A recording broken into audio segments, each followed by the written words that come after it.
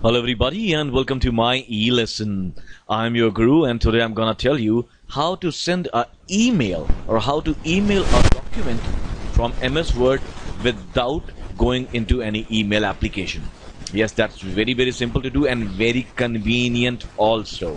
Like you're working on this document and you want to email it across. So what you can do is you see this office button below, just besides it is the quick access toolbar. And just at the end of that, you see this button. Just click on this and from this drop-down menu, choose email. And once you choose email, this new icon would appear, which would, all right.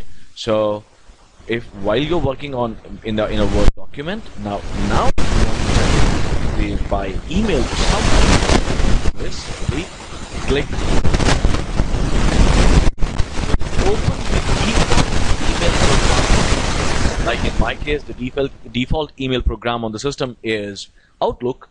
So it has opened Outlook, and you see the subject line has also been entered automatically. The subject line would be the title of the document.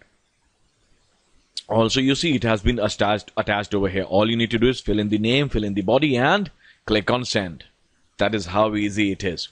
If you want to remove it, how do you remove it? You simply go over here, click this drop down button and uncheck it. Alright, this is how we remove it. And how we get it back. Yes, this is how we get it back. There's a shortcut key also to send it.